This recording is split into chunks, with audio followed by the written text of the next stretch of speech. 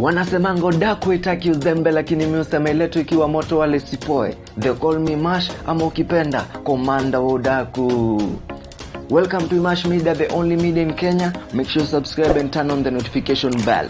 Msanii wa genge Meja Okonkwo, mtoto wa Dija, alisema hivi: bariki mzinga islap kwa matako.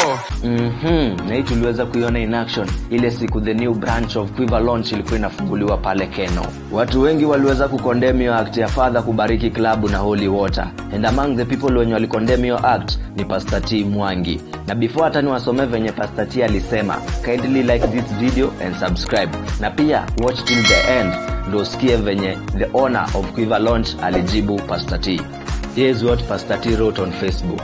Shame, shame. I hope the Catholic bishop clergy will come out to condemn such actions and activity because it is not in line with our biblical ethics and doctrine. In a country where 70% are youth, where we are opening mega clubs and closing mega churches, it should act as an alarm of crisis. Christianity is becoming irrelevant to the youth and incoming generations because the tenet and values of our faith are being diluted by the very custodian. I know someone will say Jesus turned water into wine as a miracle.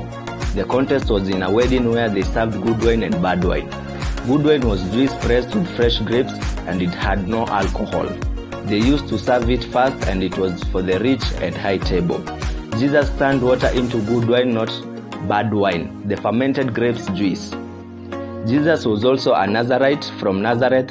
The same vow was upon Samson and John, hence he could not take any intoxicating drinks or alcohol because of the Nazarene nature. The first man to take alcohol was Noah, and he went naked and cast his children. This club will be a base of immorality. Marriages will end here, pregnancy will be conceived here and aborted at the same time. Destinies will be aborted here, hence the trade is not in line with our ethics. Jesus interacted with sinners, but Jesus never blessed sin. Soon we will dedicate drugs, warehouses, brothels in the name of business. Hii nayo hapana. Na hapa Pastor T alikasirika kweli kweli. After Pastor T kuandika hivyo pale kwa mtandao wake wa Facebook, the owner of Quiverlounge, Mr. Peter Mbogwa, had this to say.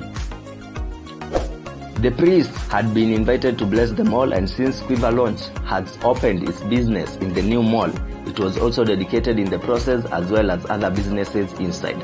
The club owner added that Quiverlounge did not personally invite the clergy for the dedication ceremony, but he is happy it was dedicated in the process since God's protection is needed in that line of business.